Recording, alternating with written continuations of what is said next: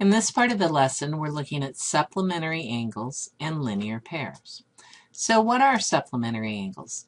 They're two angles that sum to 180 degrees. Equations are made by adding both the angles and setting it equal to 180 degrees, basically the angle addition postulate.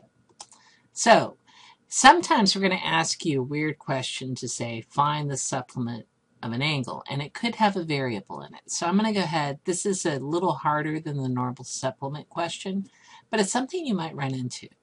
So I'm trying to find the supplement of angle E, and I'm going to call that angle S for supplement.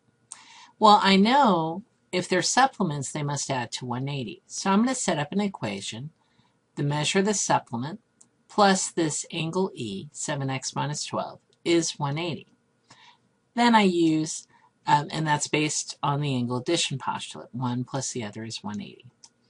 Well, I'm going to add 12 to both sides, and that's from the addition property of equality. I get measure of angle S plus 7x is 192. Well, I don't want the x over here. X is actually going to be part of the answer. So these are unusual. You're going to actually subtract 7x from both sides using the subtraction property of equality. And you get the measure of the supplement is 192 degrees minus 7x. So again, when I ask you for a supplement but you don't have enough information to find the x, you're going to find really an expression. It's 192 minus 7x for the supplementary angle. Now, linear pairs, this is a pair of adjacent angles that form a straight line. Okay, so they're touching and they form a straight line. The non-common rays, that would be this bottom part here and over here, are opposite rays. They start at the same point and go in opposite directions, creating a line. All linear pairs are supplementary because together they make a straight line, which is 180 degrees. So in this example, I want to find the measures of all the angles here, and I know these two are a linear pair. You can see the straight line that's right here. So let me go ahead and highlight that. So there's a straight line right there. All right.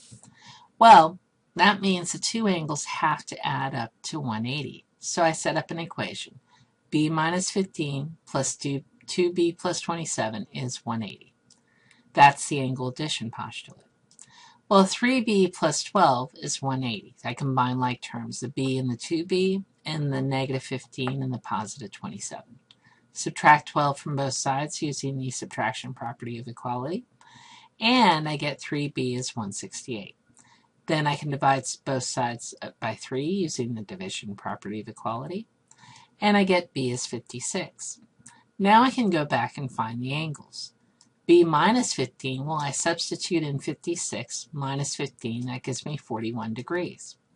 And 2b plus 27, I substitute in 56, two 56s plus 27, or 112 plus 27, which is 139 degrees.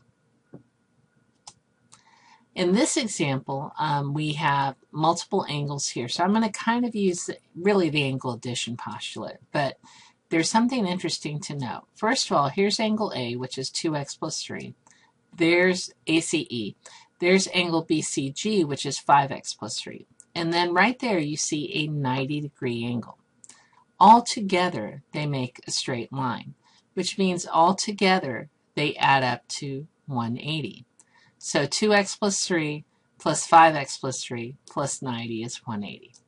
All right, that's using the angle addition postulate. Combining my like terms, and you'll have to excuse the colors. For some reason, my PowerPoint's acting funny, and I try to do this in red, and that in green, and that in blue, and it didn't like it. All right, so I combine my like terms. 7x plus 96 equals 180. Subtract 96 from both sides using the subtraction property of equality, and I get 7x equals 84. Well, then I divide both sides by 7 using the division property of equality, and I get x is 12. Now I can go ahead and substitute back in for ACE, putting in 12, and I get 27 degrees. I can also substitute in for BCG, putting in 12 for x, and I get 63 degrees. I know that that's 90 degrees, and you're going to learn a little bit more about vertical angles, but you'll find out that the 90 is also across the way, and the 63 is opposite, and the 27. So those are the measures of all the angles in that picture. So for further reflection, what does it mean when two angles are supplementary? Well, basically, honestly, it means that they add to 180 degrees. And how do you set up an equation for a linear pair? Well, remember the first angle plus the second angle must equal the total. And if it's a linear pair, the total will always be what?